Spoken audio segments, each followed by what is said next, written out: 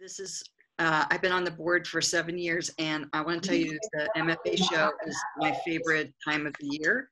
I'm sad that we can't all be together at Fort Mason, but in some way, this is going to be really interesting for all of us to be able to meet every student and see your work and hear you. More important to be able to see. So here to act as master of ceremonies is Zhang Priola.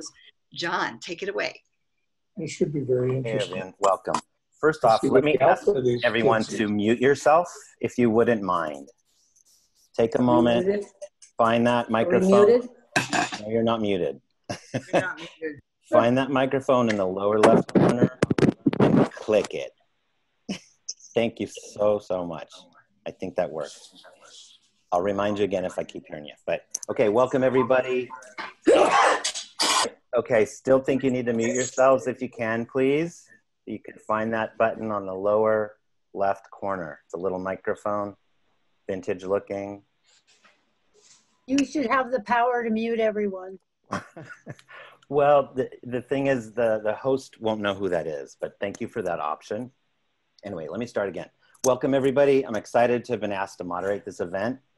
And as in a non-pandemic ages, what is about to happen here takes place in person, in front of the work, installed in all its glorious physical, audible, and experiential form. A rite of passage as one completes their tenure as a master of fine art. This is to honor the blood, sweat, and tears these people have shed to get here. No matter what the looming circumstances might be, SFAI has always gotten it right with pedagogy. You're about to see evidence of this in these bright artists showing you their work. Some have created their own language, their own realm, pushing, subverting, embracing. All have achieved so much beyond their well-earned degrees. So let's celebrate them now and congratulate them. So first I want to do a little bit of housekeeping points if you don't mind. Here's the structure basically. Each presenter is going to have 3 minutes. We can take one question right after each presenter. Then at the halfway point, we'll have a discussion break. So that's about 7 people through. And then we can take comments and questions at that time. To ask a question, you can either type it into the chat window, or you can type into the chat window that you have a question. So you keep that in mind. If you type a question in, make sure you note who the artist is for the question. Also, please stay muted unless you're asking a question. And if you could, keep your comments kind of brief, and keep your questions kind of brief. As Pam said, we want to hear from everybody. Also, please don't take screenshots or record this in any way unless you have previously gotten permission from the artist. That would be very helpful. And we'll do our best to make sure you get your questions asked. We'll make sure you get unmuted if you need help with doing that. But thanks for bearing with us on the housekeeping points. So without further ado, I want to introduce the first presenter. Probably just talk about the school. Okay, someone please mute yourself if you can. Everybody mute yourself except Songqi Liu, who's our first presenter. Hi, I'm Songqi Liu. I'm gonna share my screen now.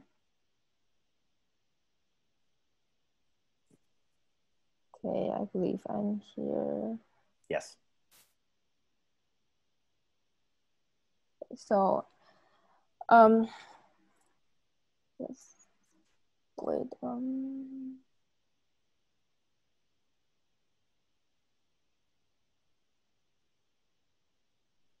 Hello everyone, my name is Songqi Liu. I'm an interdisciplinary artist.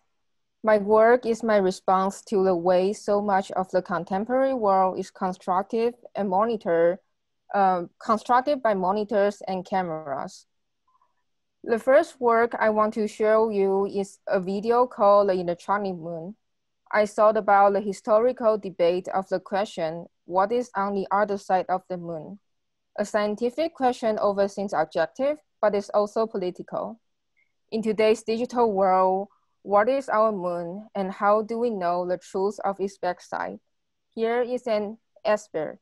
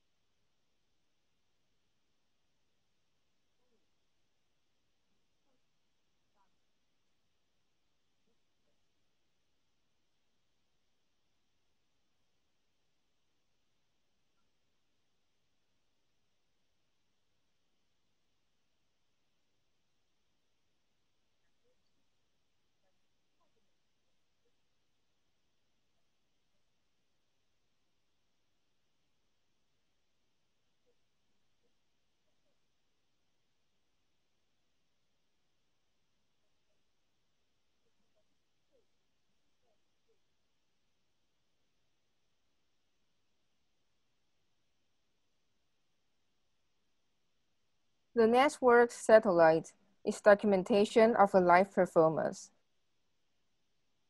Last year, I thought about how much I rely on a GPS system that is monitored by the government and owned by a tech company. I make a long pole and mount a camera on top. I walk around the city of San Francisco with it.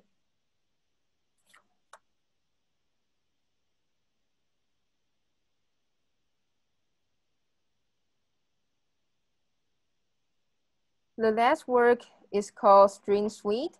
It is a performance the viewer could experience both in person and live streaming online. I wore a green screen around San Francisco doing normal daily activities. The camera was pointed to the figure and live streaming for 30 hours. The life of the figure is both exposed and hidden. In this work, I thought about how many people die for their privacy in reality and how many people also want more exposure in the virtual world.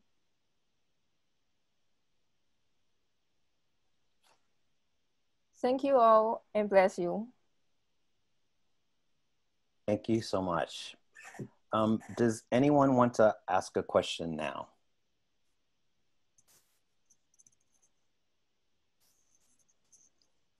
Very good. You can save your questions during the break.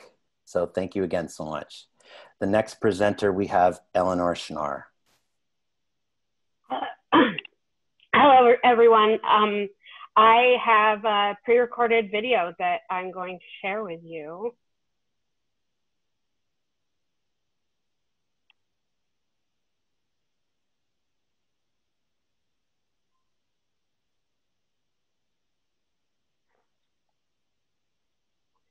Can everyone hear?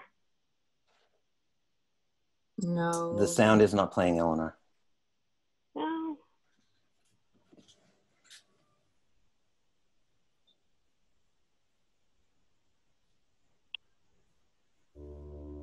Now can you hear it? Yes. Yes. Yes. My name is Eleanor Schnarr. And this video that you are watching is titled The Son of Heaven.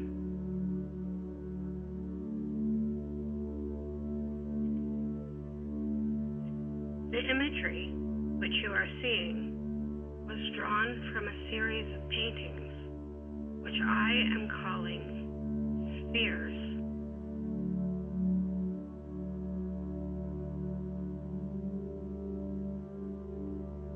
These paintings are made with oil paint on paper, a material which allows them to emulate the luminosity and linearity of stained glass from the cathedral in my hometown of Bernathen, Pennsylvania.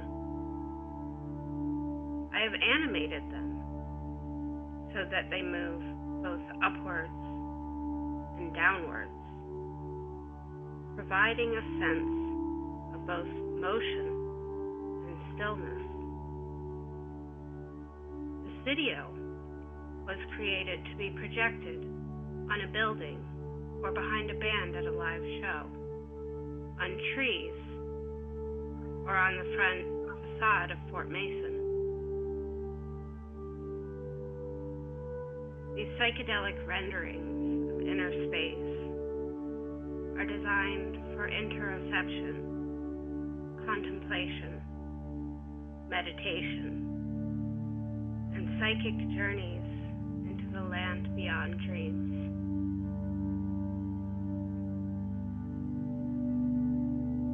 These are faithful renderings of the inside of my own brain, wheels of cosmic energy echoed through the syntax of the body.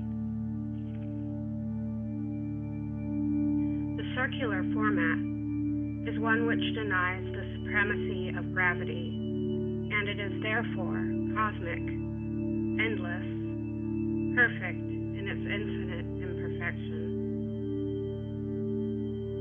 This work exists to illuminate the cathedral of cyberspace. It therefore illustrates a spirituality which is democratic, spatio-temporal, accessible, and radically human.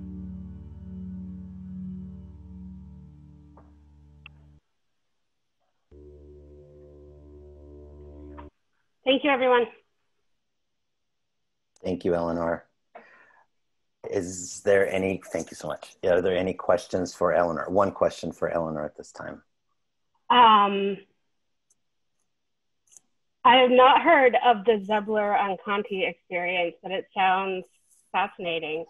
And I'm definitely going to Google it right now. Very good. Thank you so much. Thank you, Eleanor. But thank you so much, Sid. Unless I'm not seeing somebody that has a question. Nope. No questions in chat. We're moving right on. All right. Thanks, everyone. Our next presenter is Luis Flores. Hi, everyone. My name is Luis Flores, and I'm going to share my screen right now.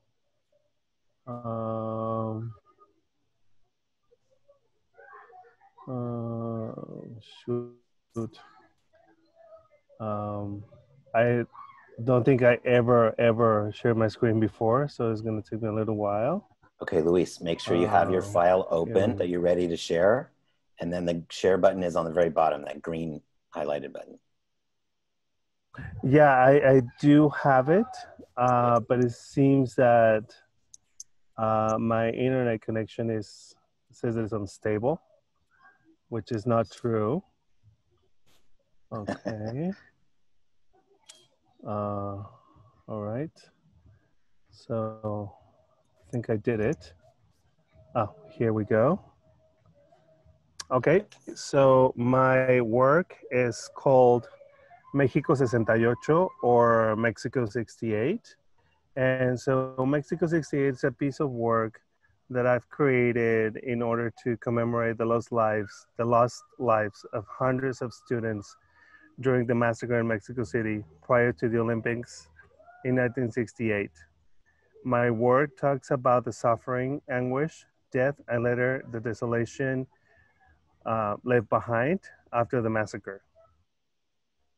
The debris, the shattered glass of the buildings surrounding the square where the meeting took place, that it took hundreds and hundreds of lives, countless of lives. The palette of colors varies: ochres, browns, blacks, and reds, in conjunction with lines that cross and makes a myriad of geometrical shapes, providing the canvas with a powerful visual message to those who know the story behind the imagery. The official logo of the 1968 Olympic Games, Mexico 68, is pasted on top of the canvas. In Mexico, the Olympics are seen or symbolizes the oppression ruled by the government on the students, diminishing their demands and ultimately killing them. Historically, the Olympic Games are seen as a promoter of peace between nations.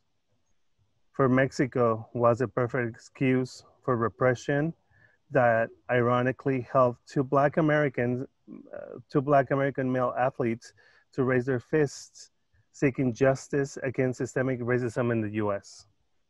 The canvas provides a very powerful voice to those who remain alive and seek for justice. And that will be my work. Thank you very much.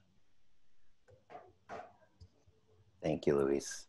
I know there's comments that this work is very important and they're happy you're sharing it. Christina, do you want to ask him a question? Well, more than a question, I just wanted to say thank you for this work. I did recognize not only the logo, but the text as very much in line with what happened on that time in Mexico. And then this logo with the concentric lines that reads Mexico 86. I mean, I did understand what it was about. And so I felt a connection immediately to it. So thank you, Luis, for bringing it forward and sharing. Thank you for telling me this. It's very important. I know that I'm doing something that it was something that happened and it was actually even before my time.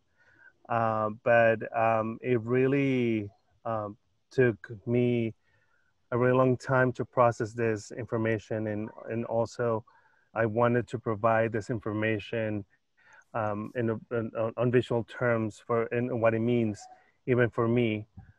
Like I said, I wasn't born back in 1968, so I didn't know, but it just took me so much time, and I just wanted to talk about it. I think it's a very important piece that the world needs to know, and what happened to us, and what the Olympics really mean to us in a sense. Thank you. Luis, what's the scale of this? Briefly, that's a question that came in. It was 5'7" by 12. Thank you so it was very pretty much. Big. Yeah, thank you very much. Thank okay, you. Thank you. There can be more questions for Luis at the break and anyone else. So thank you again. Our next presenter will be Shara Mays. Good evening, everyone. And your share might override Luis, but Luis, if you can hit the red button on top, stop share, that would be great. It says pause share. Oh, there you go. All right. Very good. Thank you. Shara, I'm sorry. Good evening. So there are 3 questions that consume my work. What are the conditions of contemporary life which shapes one's identity? What physical spaces, whether real or even imagined, welcome or threaten a person of color? And then how does one overcome the generational trauma of systemic racist policies? This clip that you're watching is from my piece titled Seconds at the Beach. And it was a reaction to the murder of Philando Castile, a 32-year-old Black American man who was fatally shot by police during a traffic stop in Minnesota in 2016.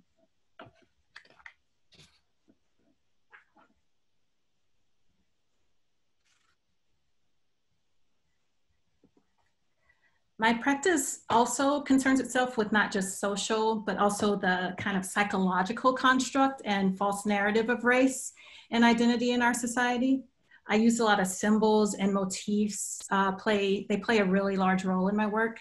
The piece on the left titled Censoring Myself with Fig Leaves, it was actually inspired by the Fig Leaf campaign, which used leaves to censor nudity in art. And my goal with symbols like that is to just evolve them into a deeper, more contemporary significance. And the piece on the right is titled Self-Portrait as a Fallen Unicorn. And it was not only inspired by German visual artist Rebecca Horn, but also by homelessness, the homelessness crisis here in the Bay. I mean, how much magic and potential do we casually walk by or even drive by every day? This piece is from my series called Heads of Wonderment, and it's known as Willie. I call it Willie, named after my grandfather. He was a house painter, and he painted houses in Princeville, North Carolina, which is actually a community established by freed slaves in 1865. It's still a small town, and I was born there. He lived during a time when not only public spaces were segregated, but also the expectation of a life was specifically defined by the false narrative of race. On the far right, I'm wearing this piece as a headdress as an homage to him. The piece that you see here, the 2 pieces are from my series called The Burdens. And I made the sculpture first. It's made out of my dad's old vintage leather jacket. So I made that first, and then I painted it as a contemplation on his life. It's called Dad's Burden Painted. And my dad, he struggled with alcoholism and drug abuse. And that sort of fluttering between mental health and mental illness is like an important prompt in a lot of my work. And this last installation view is what I'm currently working on. It's sort of represents me taking a more narrative approach to my work and also combining multiple panels to create a more complex and deeper story. This piece here tackles the physical space of a museum. Thank you. Thank you, Shara. Anyone want to ask a question of Shara right now?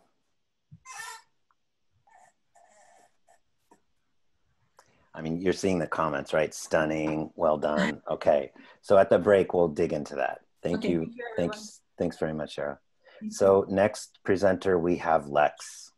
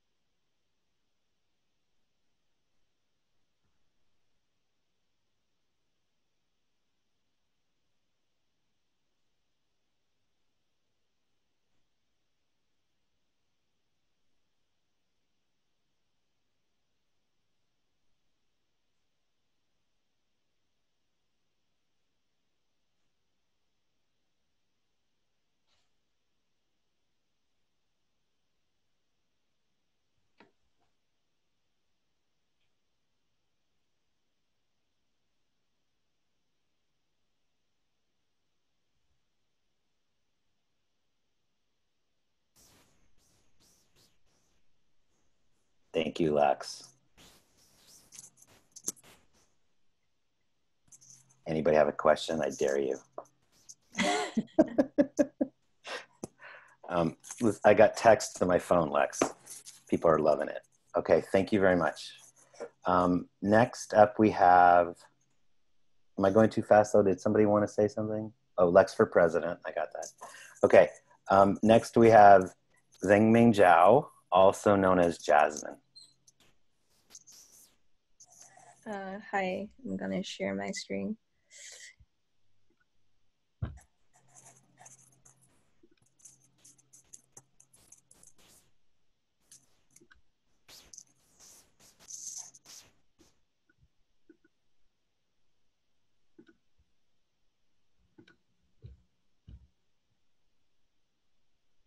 Mengjiao Zhang, Suzhou, China, is an artist who works in a variety of media.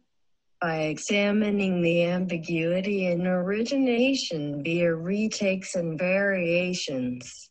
Zhang makes work that deals with the documentation of events and the question of how they can be presented.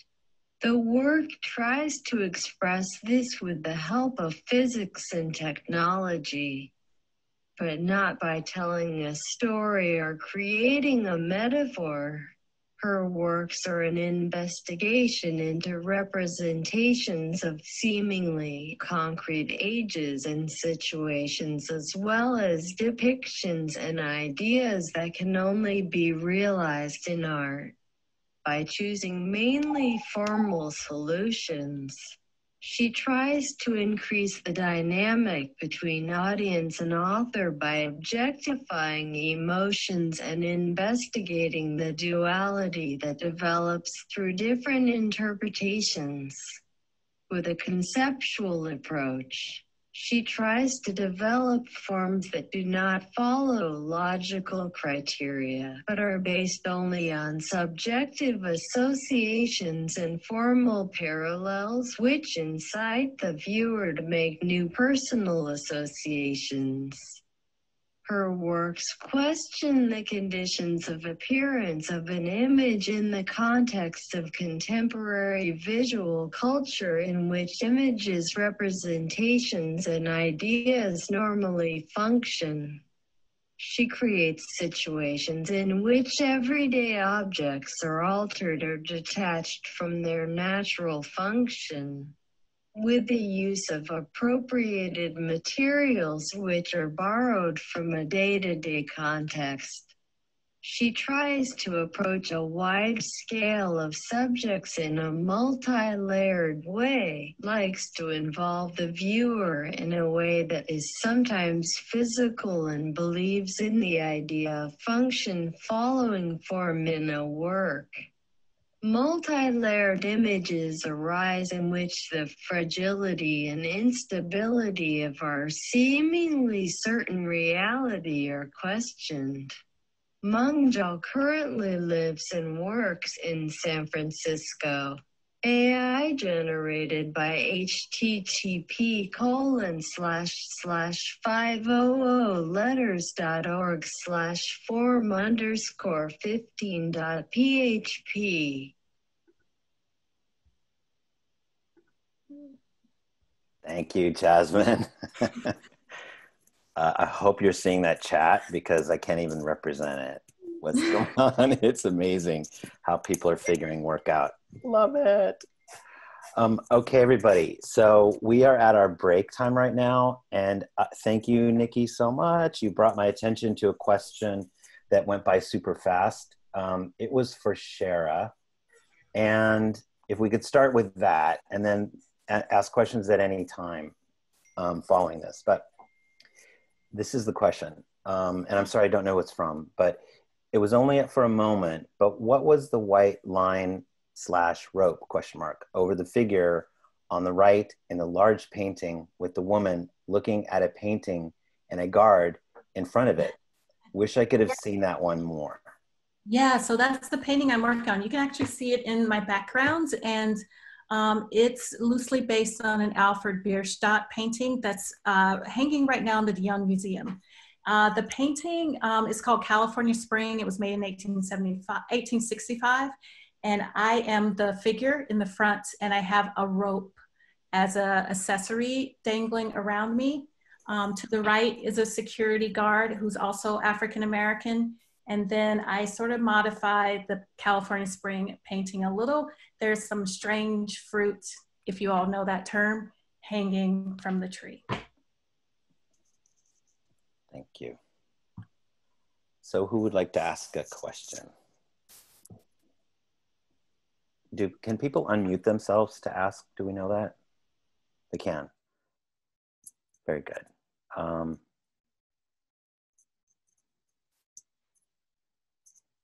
Who would like to ask a question?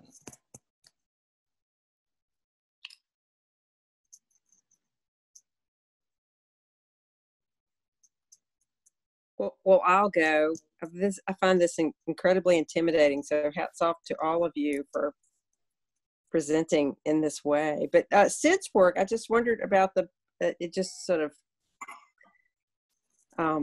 so prescient about the moment that we're living in. I just wondered how that is playing with her, the bodysuits and the PPE. I would say, yeah, so I started making that in June of last year. So that was pre-COVID, before there was any inkling of that. And I would say, as far as the current situations, like, I'm still processing and absorbing all that. Like, I don't know yet. I don't know if that makes any sense. That question was from the artist Gay Outlaw, just in case you know. And I can't see everybody's face here, y'all, but if I can see you and I know who asked it, I will announce it. If you don't, announce yourself, okay? I know it's intimidating, but this is our world, right? Anyone else want to jump in with a question for any one of our presenters?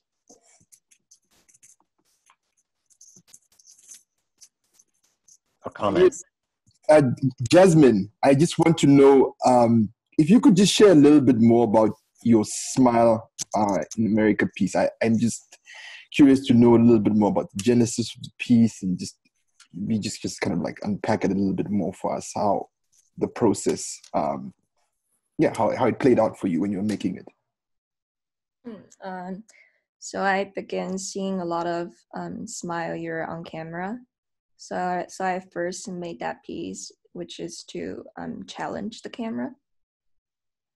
But I somehow feel like the political aspect of it, it's getting stronger and stronger. So I think can stand on itself as a funhouse mirror, more politically, instead of just only about the camera.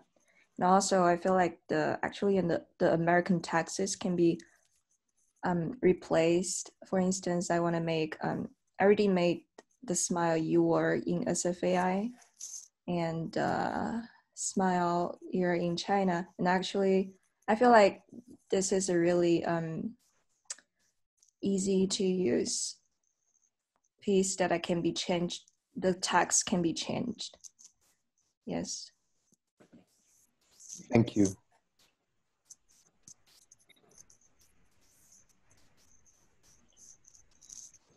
Anyone else want to ask a question now? Well, I'll ask a question. I am completely new to this, and I'll just say, as a sort of outsider looking in, blown away by the maturity and talent that you all have shown here. It's almost overwhelming to absorb. I guess my question would be, I am familiar with the Art Institute as an institution in general and a physical structure. Were your works, what you've created, did being at the at SFAI change the path of your work? Are these works sort of products from that experience, or was SFAI more the vessel where you made what you were going to make coming in? If that makes sense. That makes sense. Good, hard question. Good question. Do it, Shara. I can sort of answer in a little bit.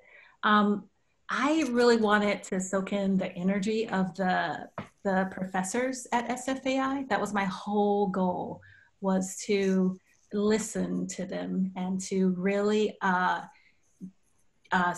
get like that, almost like apprenticeship from them.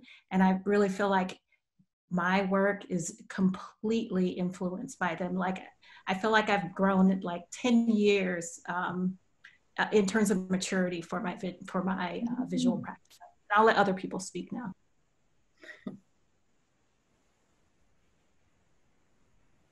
I can speak to that a little bit. I've been at SFAI since 2016. I finished my BFA there and went through my MFA in exactly the time period when we had studios at Fort Mason. And I feel like I'm incredibly privileged to have been there at that time. And in that time in my life, I feel like it was a very kind of syncretistic sequence of events. And I was looking back at some of the artwork that I did when I first started going there. And it was honestly, because SFAI has a reputation, but it was honestly a lot edgier and a lot angrier. And and I feel like I've mellowed out a lot in this time. And that's not what I expected to happen.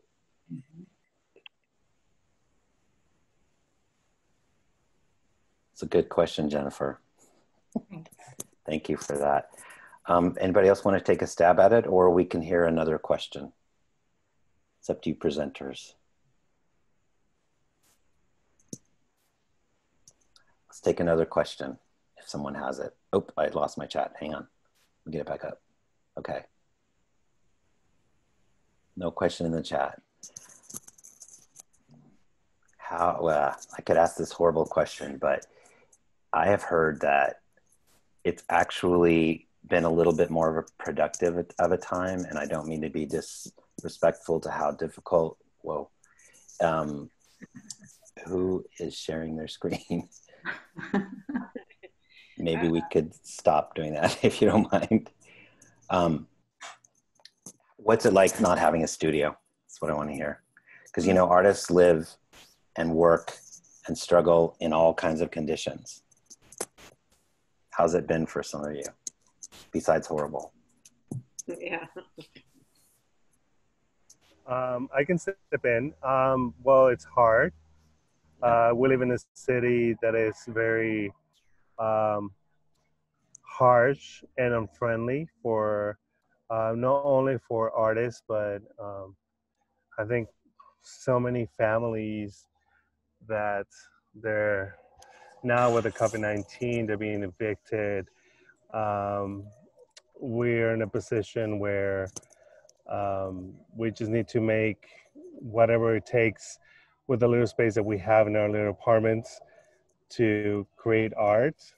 And I mean, myself, I will never be able to rent a studio. So I need to basically juggle around my teeny tiny apartment to make that happen. And, but to be honest, after 2 years at SFAI, I feel fearless. I know I can do things in my teeny tiny apartment, things that I couldn't do before, honestly. And I think that SFAI provides that courage to artists to continue. Amazing. Thank you, Luis. Thank you. And Howard Oranger has a question for Eleanor. Do you have a non-video, versions of your work? I do, and if you follow the link that I just dropped in the chat, you can find them on my website. Do you want to say anything about the difference between the still and the time-based work? Yeah, it's interesting because I have played around a lot with different animations and making them spin different ways, but the paintings start out as round, so they have an innate kind of circular motion to them. And then when you just have them spinning, I noticed that they actually made me a little bit nauseous. But I've found when you do this thing where you flip, you like make it 50% opaque and then flip it on top of itself so that it's moving both upward and downward at the same time, it gives the impression that it's actually still. So that's not my favorite way to look at them. And yeah, check out my website. There's a lot of stuff on there. Okay, thank you, Eleanor. So why don't we move on? We can go into our next set of presenters. Everybody ready? Yes. Okay, so our first presenter in the second half is Shao. Hi, good evening.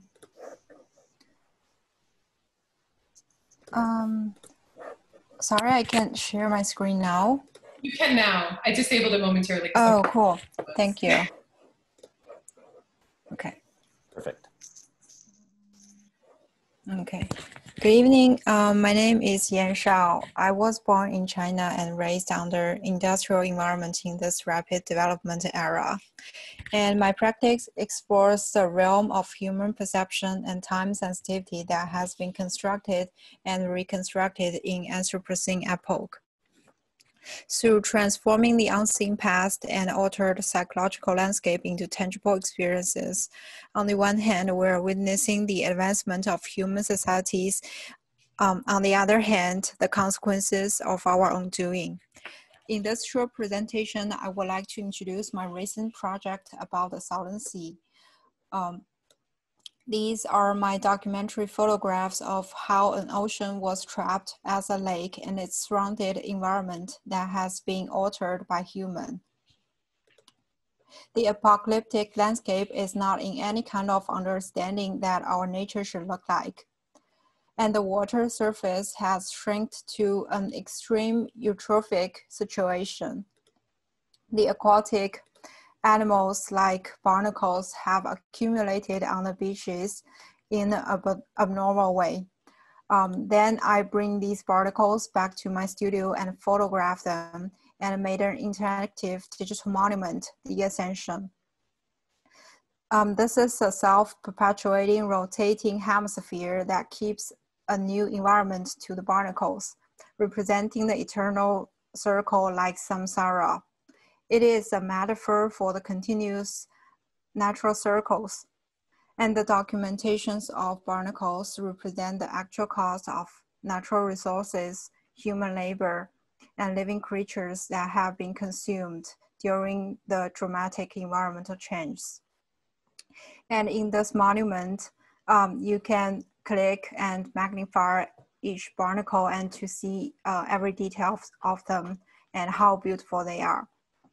I want to use this monument to offer a perception that connects the feeling of life, time, space, the earth, and the society.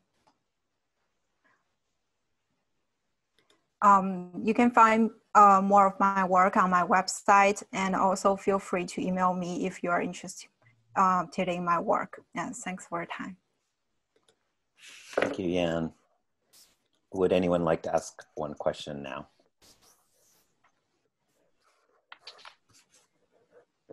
I see a lot of comments, Yan, so make sure you see the chat, watch the chat. Yes, I see. Thank you. Very good. Okay. Shall we move on to our next presenter? Yeah? Okay, our next person is Sequinette. Hello.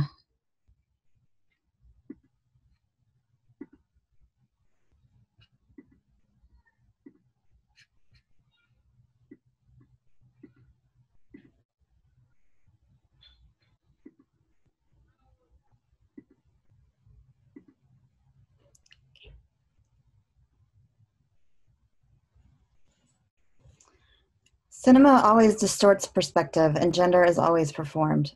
As a high femme drag artist who uses film, performance, and installation, I rely on elaborate costuming, makeup, sets, and narratives involving over-the-top tropes of femininity to produce luxurious fantasy on stage and screen.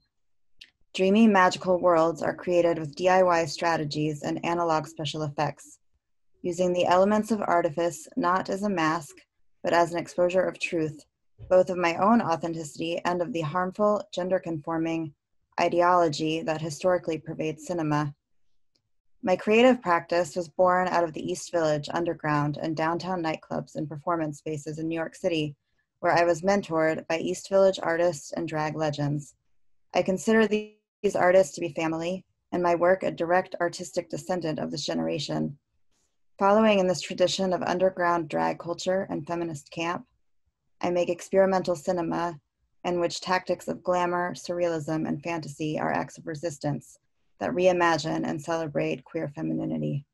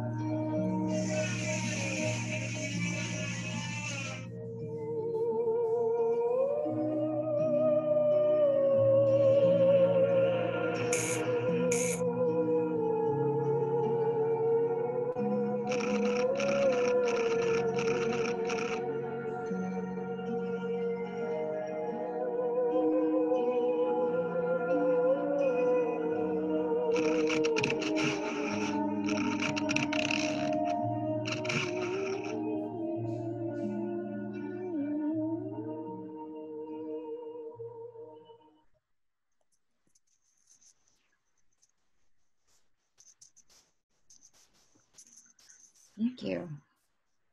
Thank you, Sequinette. I saw a comment from a really amazing artist, Lainey Geyer. Fabulous work. You should check her work out. Any questions right now for Sequinette? Okay, so our next presenter is Laura Pacchini.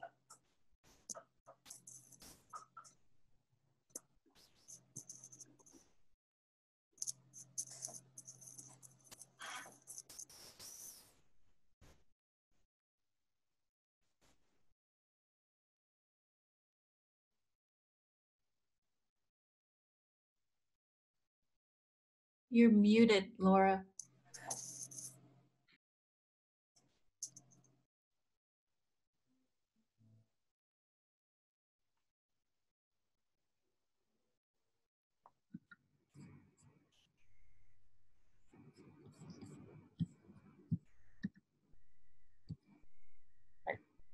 Whoops. Okay, hi. So I'm Laura Pacchini, and I'm unmuted. And the first work that I'm showing is of the drawings that from New York City, from the San Francisco Art Institute artists that we did during the height of the COVID surge there. So both Dr. Anthony Fauci and New York Governor Andrew Cuomo brought much relief to my fear through their use of the facts and data. And it was important to me to know that there were people that were attending to the pandemic at the time. And it was shown simultaneously at ZAZ Corner in Times Square, as well as at our San Francisco Art Institute Tower. Most of the work that I am doing now is about whistleblowers. So the night before, the whistleblower lays awake questioning whether or not to act. My paintings investigate the human psyche. The term whistleblower describes someone who takes a stand and speaks up for the benefit of society, risking personal consequence, often disturbing the status quo of power and politics. For me, this is a heroic deed. I examine people who did not elect life in the public eye, but burdened by a truth they cannot bear to keep secret, have the power to change the world forever in service of others, bringing hope in a time of distress for a future. I'm motivated by the humanity and self-sacrifice of whistleblowers, which is derived from various places such as death threats, from murder for the greater benefit of society, and from losing the security of one's personal and private life to ensure a path of safety for others. The pool of individuals is vast. However, I choose souls from recent history as a means for people living today to identify with the whistleblower's actions and to consider the impact each of us can have on the human race. The messages that I wish to convey by painting these whistleblowers are a celebration of their courage, leadership, and humanity. The fragments represent the multifaceted psyche of the whistleblower, the various thoughts, times, places, and actions in their lives that culminate into their identity that develops over time. Their need to protect the future offers hope to the collective. For me, these courageous individuals must be portrayed in paint as humankind has done through the ages, expressing and showing off the champions of society, great heroes, warriors, and leaders. These people are great spirits among us. The whistleblowers are the protectors of life. So in conclusion, my work intends to express how small individual actions we make often have a domino effect, reaching beyond immediate friends, our family, and ourselves to greater communities. I intend to continue the series reaching to 100 or 1,000, activating people to understand that consequences are dire, and we as humans choose to act for the benefit and well-being of all. Well done, Laura. Thank you. Would anyone like to ask a question now of Laura?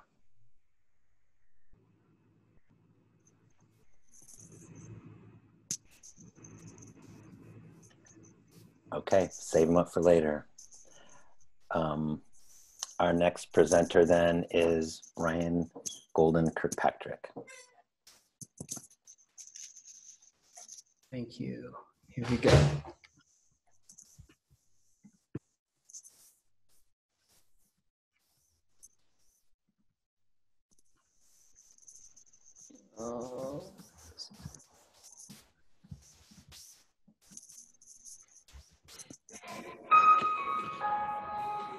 Hi, everyone. Thank you for being here.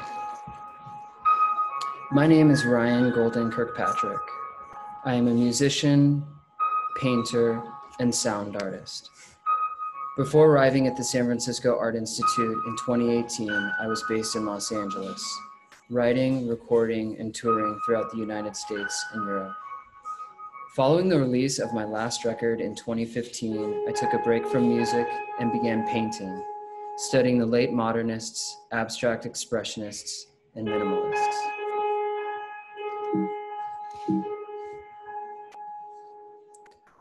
My abstract geometric paintings on paper range from small watercolors to large-scale acrylic works.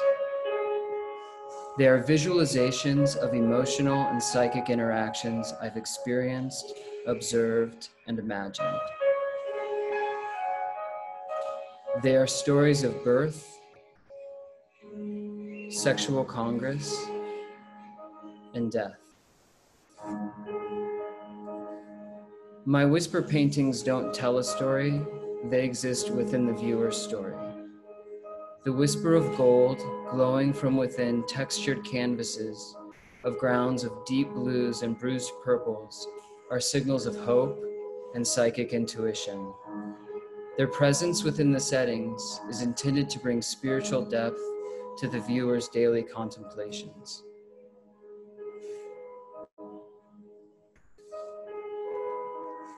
My large-scale geometric graphite drawings on paper and panel are not telling or existing in a story.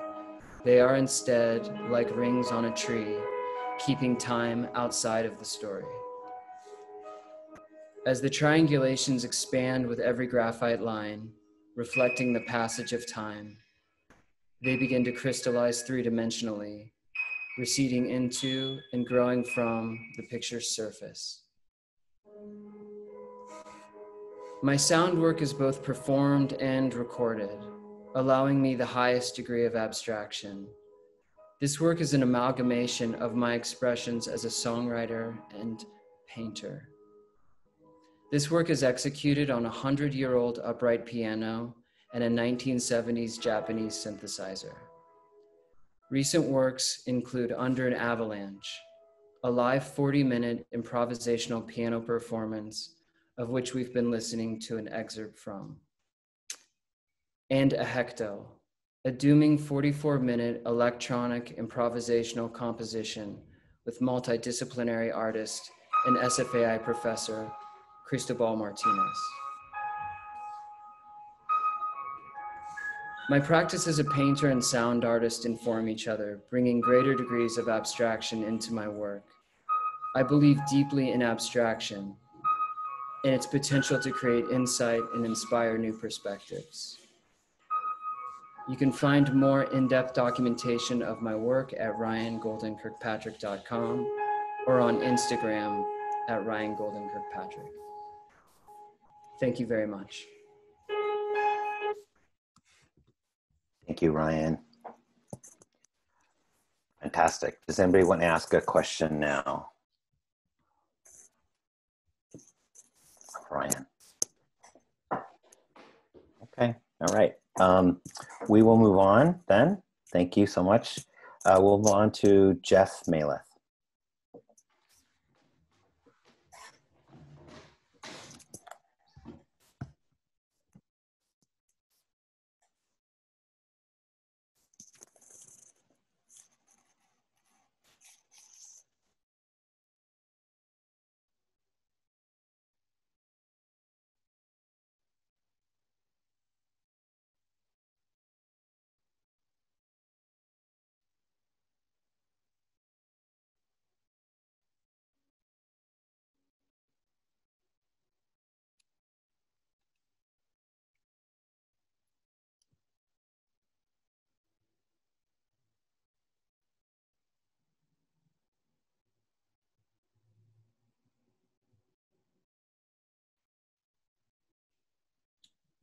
Jeff, are you muted?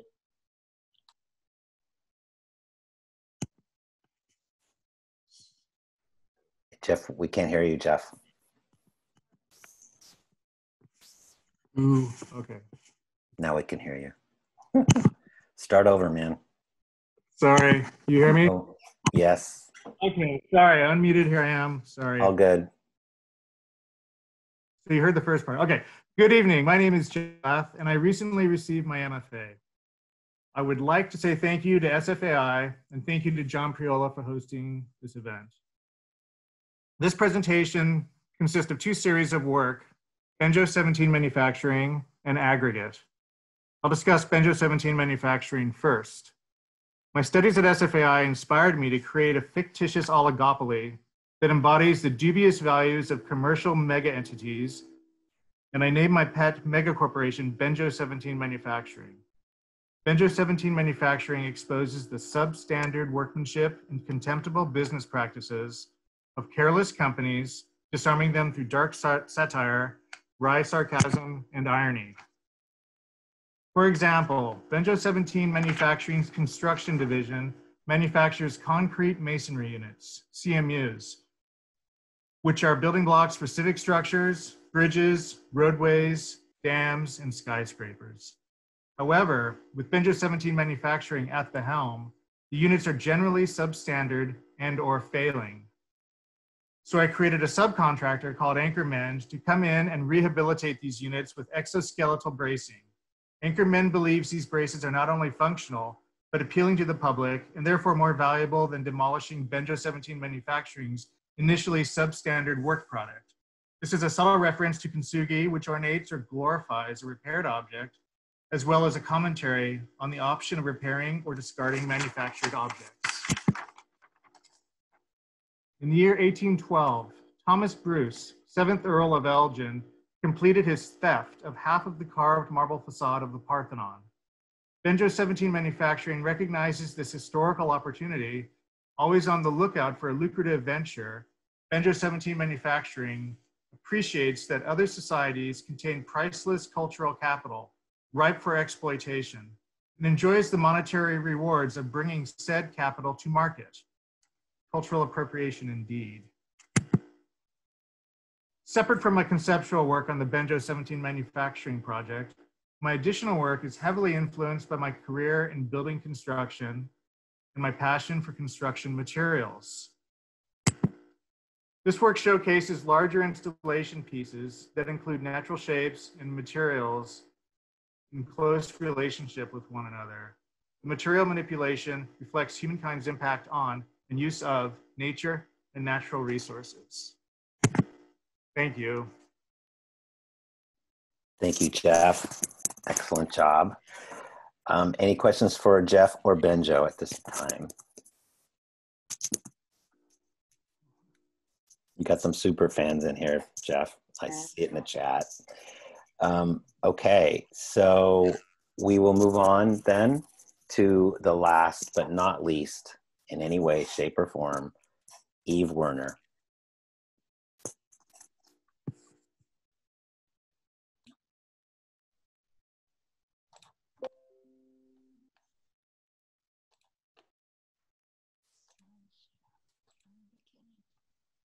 Hi there, I'm Eve Werner.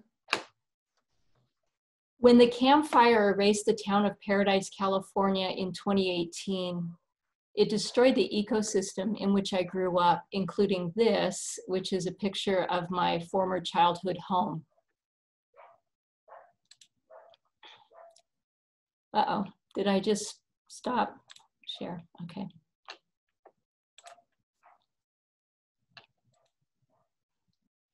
The work I'm presenting today explores the empty spaces left by this event to evoke the tangible consequences of human-caused environmental destruction.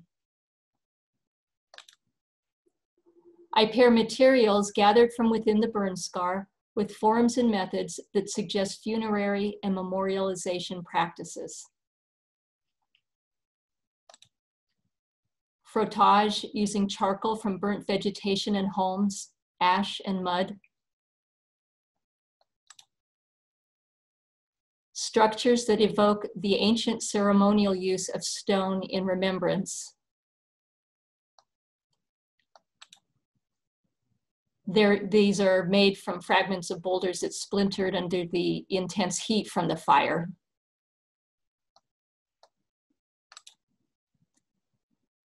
I juxtapose delicate natural materials with man-made symbols of hubris that can't protect us.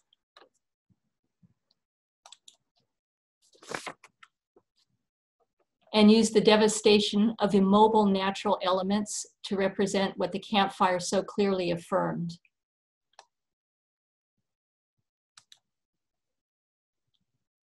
That the effects of habitat destruction are acutely felt by the most vulnerable among us.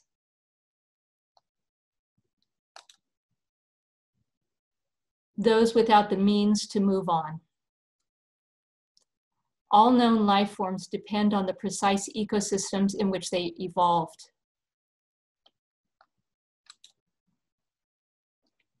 Through interplay of materiality and absence, I intend to convey the fragility exposed when fine natural balances are disrupted.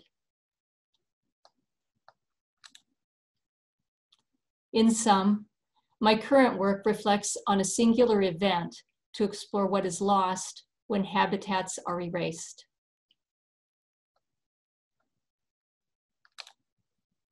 Thank you so much for your time. I welcome you to contact me or visit my website to learn more about my art practice. Thank you, Eve. Okay, that's the whole list of presenters, and I'd like you all to do this one thing, and then we're going to mute ourselves. Everybody unmute yourself and give them a round of applause, please. This was mind-blowing. Come on. Congratulations, you guys. Well done. Incredibly well done.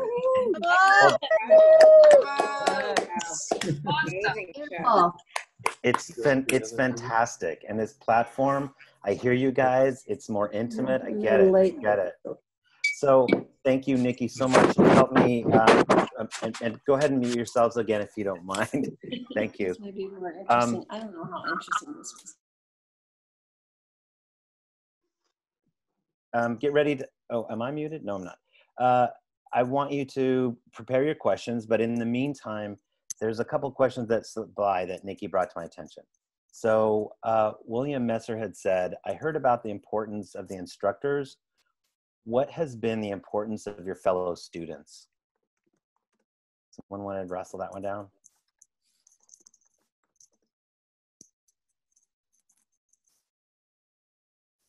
Come on, Lex. Is it open for anybody? Come on, Eve. Okay, I'll do it. The first day I walked in as a student, one of my fellow students, Mimi Vitetta, told me that it would be a transformational experience. And she was absolutely right. It was. And just by saying that, it was like an invitation to jump in. It meant everything to me. Thanks, Mimi.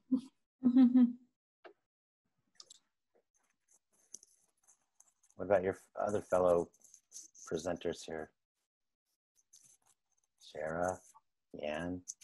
I'll just say a few things. Thank you. I'll never forget Ryan playing his piano at Fort Mason. It was always such an amazing gift to us. And I just feel like I've made some amazing friends. I know that sounds so cheesy, but no, it's in just true. 2 short years, I feel like I have these friends that will be in my life forever. So it's, God, that's so cheesy. I'll mute myself now. It's the truth. And who doesn't like cheese? Okay, there's some. Can I say? Yes, Laura, yes, yes. I wanted to just say thank you firstly to Juliana, because I feel like she was the first person that really got me and got what was going on, and was an amazing support system when I showed up and I felt like a fish out of water. And then all of the people that have given me encouragement and given me really good critical feedback in a usually kind way. But I am amazed with the colleagues. I feel like being around people of such caliber forced me to really pull myself up at the same time. Perfect, Laura. Look, I know each of you could speak to this, but I want to bring this back to your work. This is an opportunity for you to introduce your work to some people that haven't seen it before. We can do a Love Fest, not at any time, but we can do a Love Fest later. So there's some questions for Yan. Why did you focus on the barnacles in particular? And I'll just throw them out there for you and then you can think about it. Why did you focus on the barnacles in particular? What is the ideal way of seeing this work? Firstly, the barnacle, because when I went to the Southern Sea for field trips for a week, and I was just shocked because no such kind of beaches that they're just accumulated of that aquatic animals. Because other beaches, there is a natural process. They were grounded to the sand, to small particles.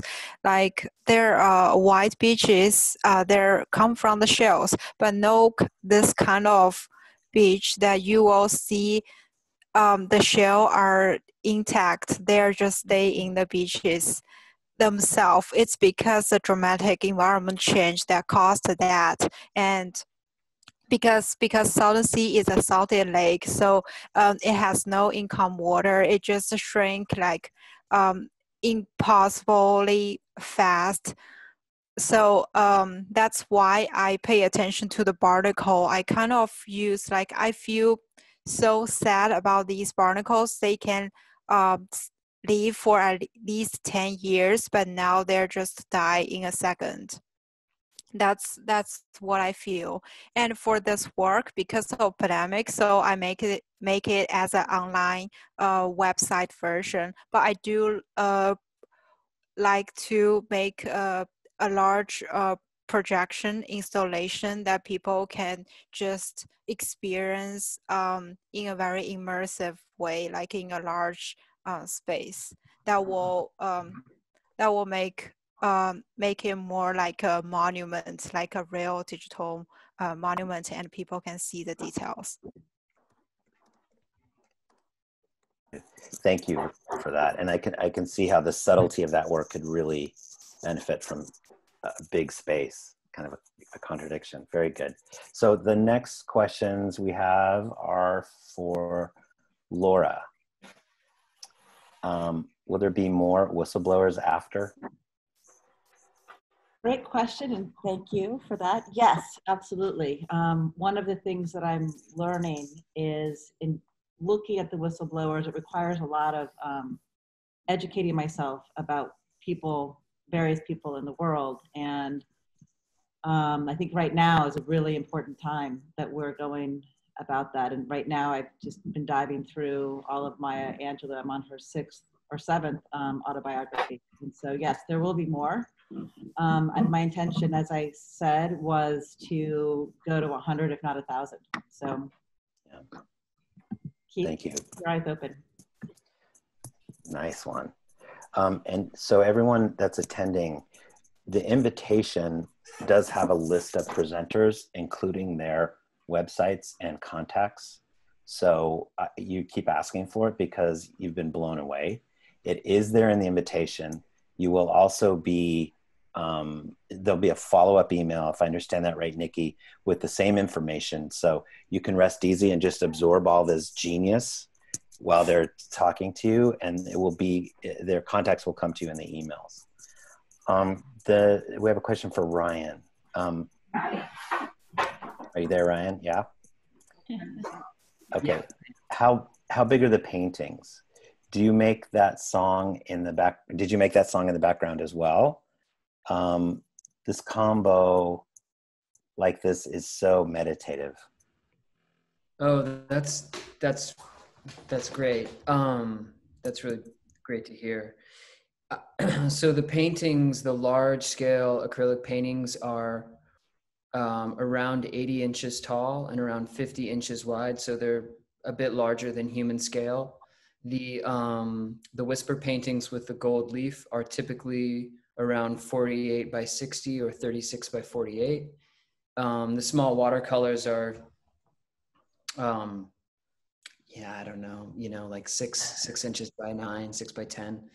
And to this song that you heard was an excerpt from a performance that I did at SFAI. So it was an excerpt from a 40-minute improvisational piano performance that I did. And I like Shara said so kindly, like I loved to play at Fort Mason, and it's such a large space that you get such good reverberation and such echo. And so I would typically play later at night, but it was just a really beautiful experience for me to be able to paint and then to sit at the piano and play and then to go back and paint. So I can see how they have the opportunity to inform each other. So for me, they're speaking in somewhat of the same way, but they're definitely in conversation with each other. So I hope that answers the question. Thank you. Thank you. And I noticed too, everyone, that Dewey Crumpler gave you a huge congratulations. He had to attend another Zoom call. And I think Christopher Coppola as well had to leave. It's ironic he lost his voice. I love him, but wow, that poor dude. Okay, and I'm watching here. Nikki, I might be missing some questions, so your help is amazing. But you guys, attendees, feel free to just ask a question out loud. Unmute yourself, ask a question directed to the artist. If you can't remember their name, look in the window if you can find them, or describe their work. Does anyone want to speak to everyone and ask a question? John, am I muted or not? I hear you. Okay. I just want to say something really quick. It's not a question, and I have to say it quickly or I'll start crying. And that is that, yeah, I don't know if I can do this. You can do it. Thank you, John. You know, this is just brilliant. You're doing such an amazing job here. And to my students, who I had the tremendous honor and privilege of working with, I just want to say thanks, you guys. And I love seeing you all here. And to all of the students, it's just incredible to see your work. So delighted to at least have encountered you in this limited way. I wish we all were in person seeing the actual work, but given that we can't do that, I'm grateful for this. Thanks. Thank you, Leonie. Mm-hmm. I know you've touched the students you've worked with. I've heard from them about you. Mm-hmm. And Anna Suick wants me to ask Jasmine this question. Do you, if she thinks of her fashion design background blending with her MFA final project? Asking me? That is for Jasmine. I don't have a, I don't have a fashion background. Anna, do you want to ask your question? Yeah, I can ask my question. Sorry. Yeah, thank you. No, thank you. I meant more from like your fashion, you're so fashion forward and so edgy in the way you present yourself with and like how do you feel your coming together with this project reflects also in your reflects in your art, like I don't know. I'm sorry. I really thought you had a fashion design background before you came to SFAI. And I was curious to know how you think these two things blend together. I had an international relation undergrad background. so, but I don't have a fashion design background. But thank you for saying this. Well, you can see that in the work, right, Jasmine? Yeah. That's the language of the work. Thank you. The work knows more than you. You're right. Anyone else want to ask a question? Fire it away.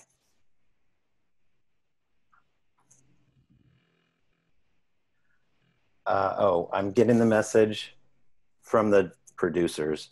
The time is up for our questions. I see your head, Zaina. There's one last burning question. I hate to end this thing. It's been really, you guys are incredibly talented artists. You have made some really powerful work here.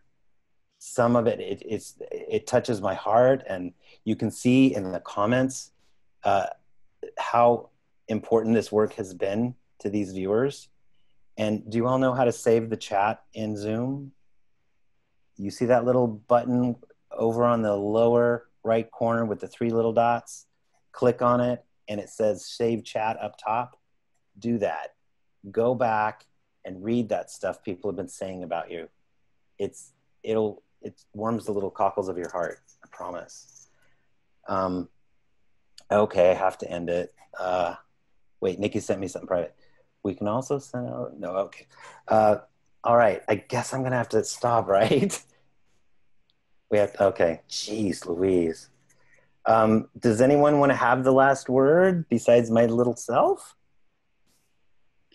Well, this is Pam. I just want to say, this has been an extraordinary experience. And I think even when we're all back together in a physical space and you have a chance to show your work and we get to see it in person, we should do this too. And because it can reach a much broader audience that way. And I think, you know, particularly now, this kind of thoughtfulness and intelligence and contemplation and beauty, really, in so many different ways and so many different media, is really, I think people have a real appetite for it now more than ever. So, you know, that would be my hope, that, you know, moving forward, we do this in addition to a face-to-face exhibit. There's more of this for the audience. All of you are invited back a week from now for another cohort of students and more of this wonderful work. So please join us next week again. You know, our goal is to keep on going here at SFAI. Regardless of what you may have read in the press, we are going to be offering degree programs this coming year. And our goal is to continue to offer this transformative experience to students for another 150 years. So, you know, we will depend on our community to help us do that. So please reach out to us if you want to help make this experience available to future generations of students. And go to our website, make a donation. Every dollar goes into our actually doing what you saw tonight. So thank you so much for joining us. And thank you all of the students for your incredible work, the faculty for, you know, your tireless efforts with the students and the relationships you build with them, and the staff for supporting all of that. Thank you. Thank you, Pam.